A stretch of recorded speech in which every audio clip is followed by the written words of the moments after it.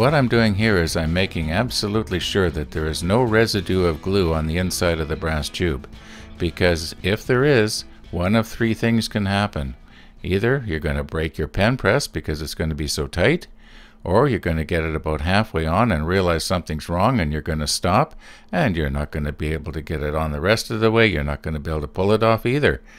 Or it's going to go on all the way, but it's going to expand the brass tube so much that it's going to crack the wood. Now, I've never had this happen yet, but I can envision it happening. I'd sooner have it way too loose and have to glue everything together with CA glue later than have it too tight. Now, one of those little handles is a lot darker than the other, so I want to get them rotated around so that's not so obvious. And now I think it's pressing time.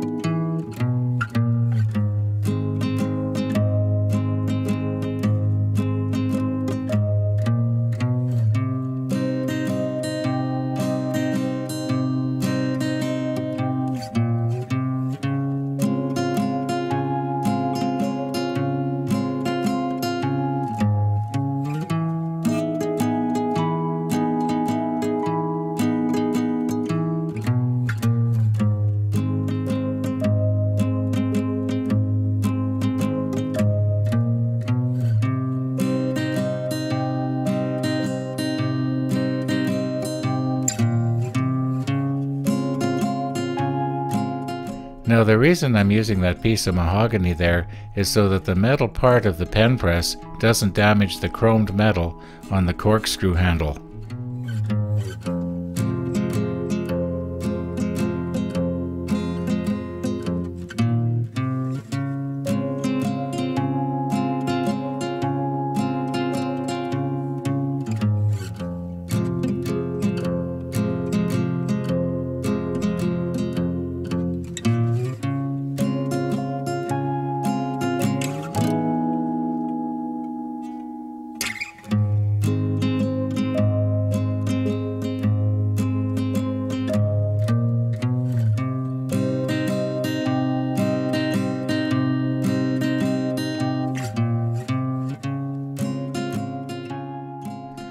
Now, I know making this corkscrew did take a lot longer than it should have, but then I did make my own bushings, and I did make up a little mandrel.